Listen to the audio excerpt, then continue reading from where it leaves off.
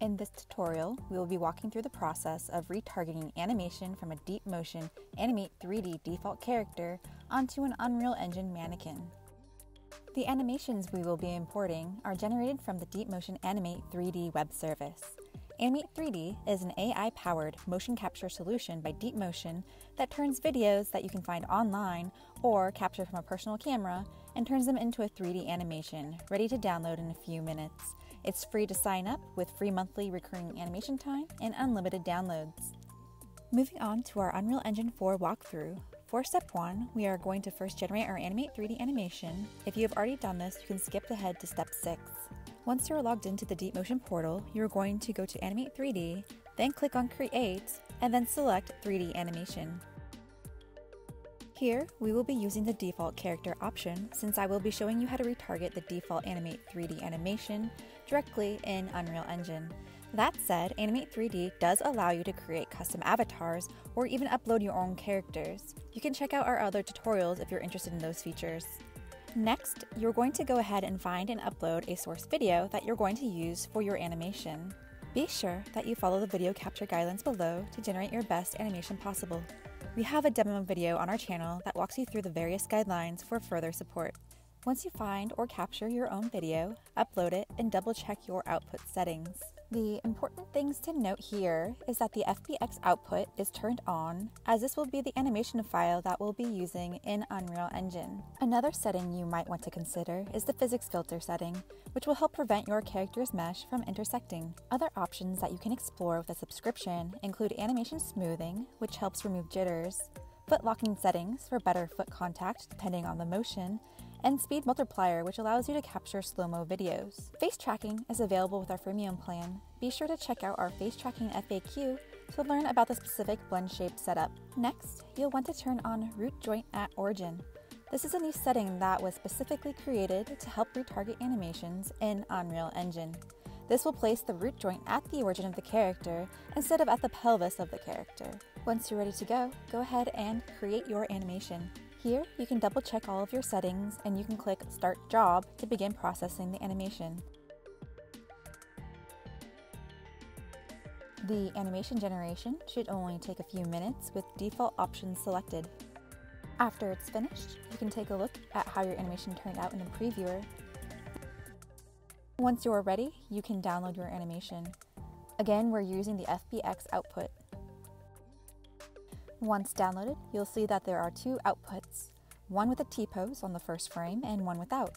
We are going to use the one without the T-pose.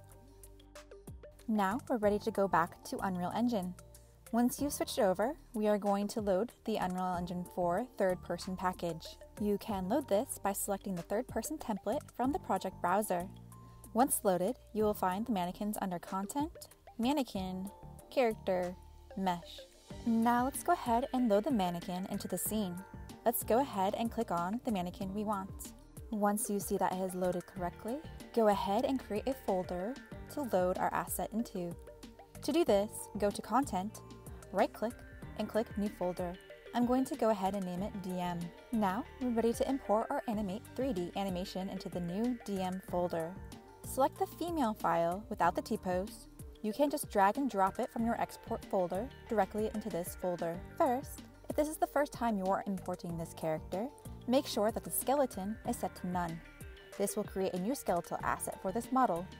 Next, make sure that Import Animations is selected, then click Import. After we import, we can now see that our character shows up as well as the animation. If you click on it, you can see the high kick animation we chose. We will need to prepare both our imported character and our target character for retargeting. For step 9, we are going to set up our imported character first. To set up the DeepMotion character that was imported with the animation, go ahead and double click on the skeleton of this character. You should see the window open with the Retarget Manager. We are going to want to go down to the Setup Rig and select the correct rig to use for our character. Go ahead and select the humanoid rig. You can see that an automatic mapping is generated, which you'll see as a standard humanoid bone mapping. In theory, you would do this by hand, select the joint, and then select the correct mapping. If you want to experience this, you can go ahead and do that. However, if you're looking for a quick solution, we have provided both a UE4 and UE5 bow mapping files for our DeepMotion characters. You're going to want to make sure that the version you are using has root in it. Note that the version you are using may be older than the current version of Unreal Engine, however, it should still work. To add this automatic bow mapping file, you're going to want to first add it to your project folder. To do this, go back to your content browser and right-click on any asset and select Show in Explorer. This will open up your project file where you'll want to copy over the bow mapping file we have provided.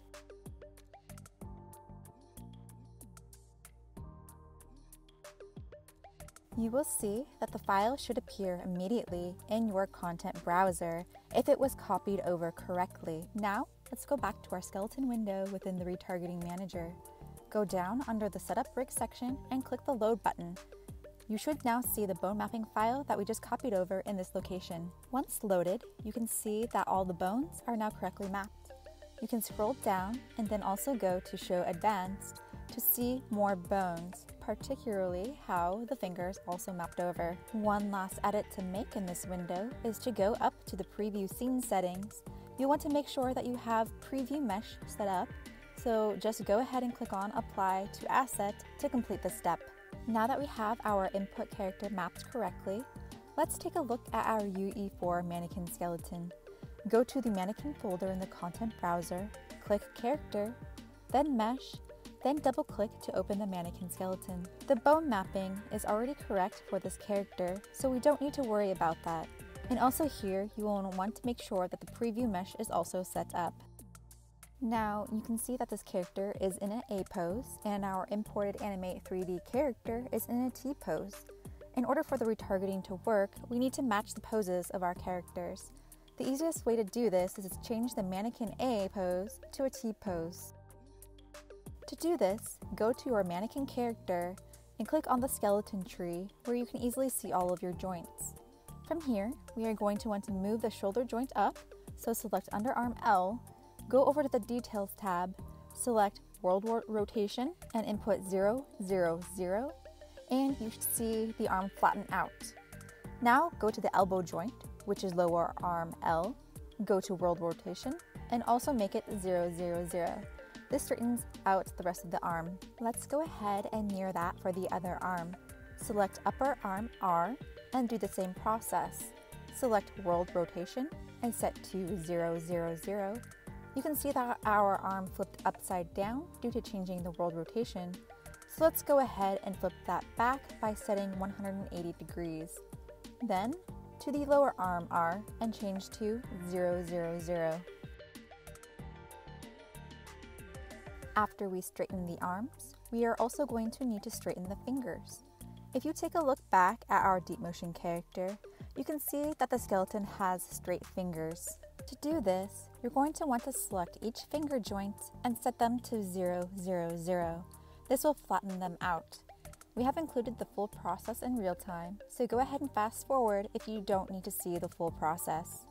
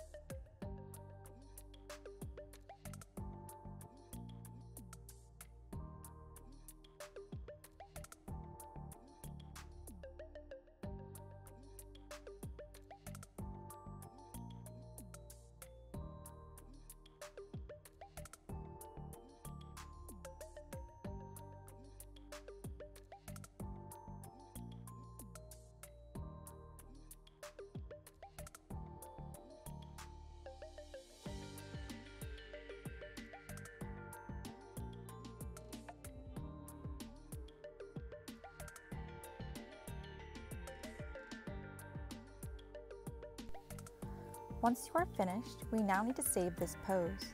To do this, go to the Retarget Manager, go down to the bottom to Manage Retarget Base Pose, and click on Modify Pose, and then use Current Pose, then Save. Now that this default pose is fixed, let's go back to our UE4 Mannqeuin. Now lastly, we need to make sure that the Translation Animation Retargeting mod is set up correctly for each joint. To change these settings, go to the skeleton tree, click on Options, and then Show Retargeting Options. On the right, you can now see the translation retargeting for each joint. All the joints except the pelvis will be set to skeleton, and the pelvis will be set to animation scaled. More information about this can be found with UE4 documentation. To change these, let's go ahead and select all the children of the pelvis, meaning that the joints that collapse underneath. Right-click, then select Recursively Set Translation Retargeting Skeleton. Then, for the pelvis, you can use the drop-down to set to Animation Scaled. For the root, we don't have any animation data for it, so it's fine to just be left alone. These other ones are IK controllers for the hands and feet, so we don't need to do anything to them. You can leave them be. Great, now we're ready for retargeting. Find your animation that you imported, right-click on it and select Retarget Anim Assets. Then over to Duplicate Anim Assets and Retarget. The Select Skeleton window should appear. Your Mannqeuin skeleton should show here, so you can go ahead and select it. Next, we are going to need to choose a folder to put this retargeted animation in. Go down and select Change, and then here you can create a new folder. Just right-click to create a new one. I'm calling mine Retargeted.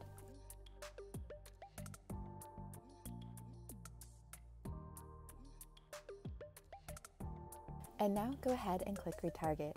You should be able to see now that your animation has retargeted correctly.